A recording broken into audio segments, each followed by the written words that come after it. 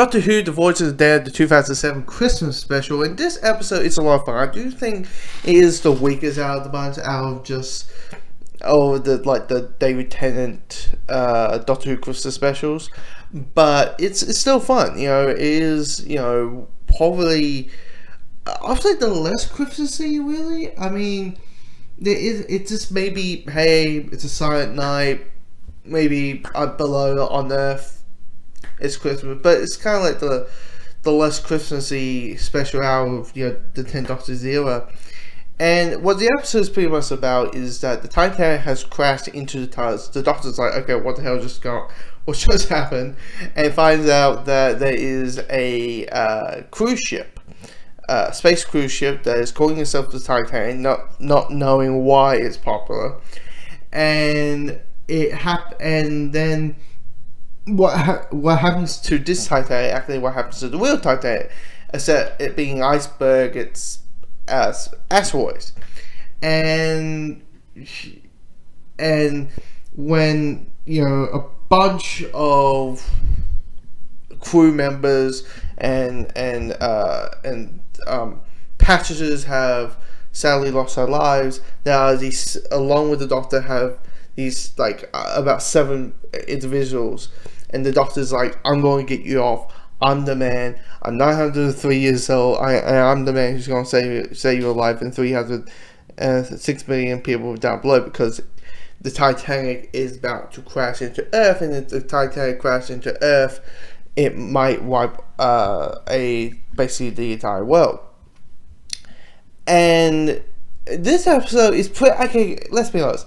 The reason people remember this one is 2 reasons. One, the Titanic aspect of things, and 2, who they got as the companion for this episode, and that is Kylie Minogue. When I first time I saw it, I didn't know her as an actress. I knew her as a singer, and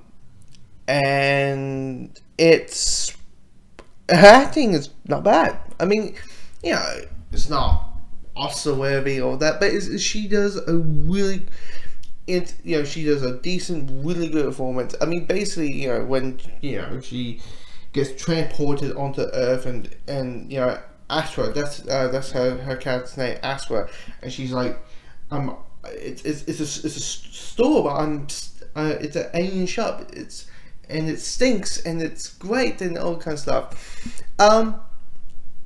The personalities between the survivors are pretty much there over stereotypes. I mean, you know, we have a couple who are slightly overweight because they like food, so like they'll be all like food. You have the old man who pretty much has have wrong Earth information, like talking about how, you know, any moment now, you know, the human race starts boxing and stuff like that.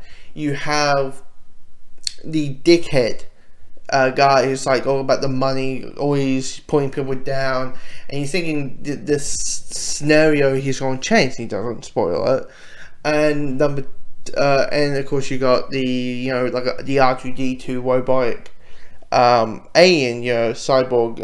What was it, Bagalaka or whatever?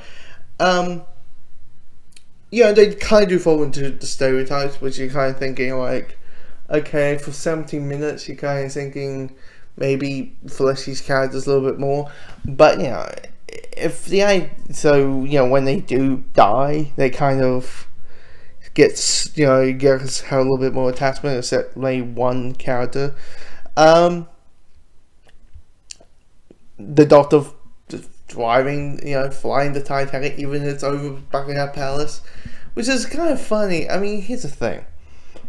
I've seen The Crown, right? I can't help myself but make, like, when the coronation happened, like, you know, with the Atlantis, I can't help myself be like, you know, watching The Crown. Meanwhile, people's faces are getting bited off. Like, you know, I can't help myself. But anyway, but yeah, this is a really fun episode that most of the Russell C. Davies's Christmas special are. They're never bad or horrible. You know, there's always in that fun category. Just you know, here's a fun story.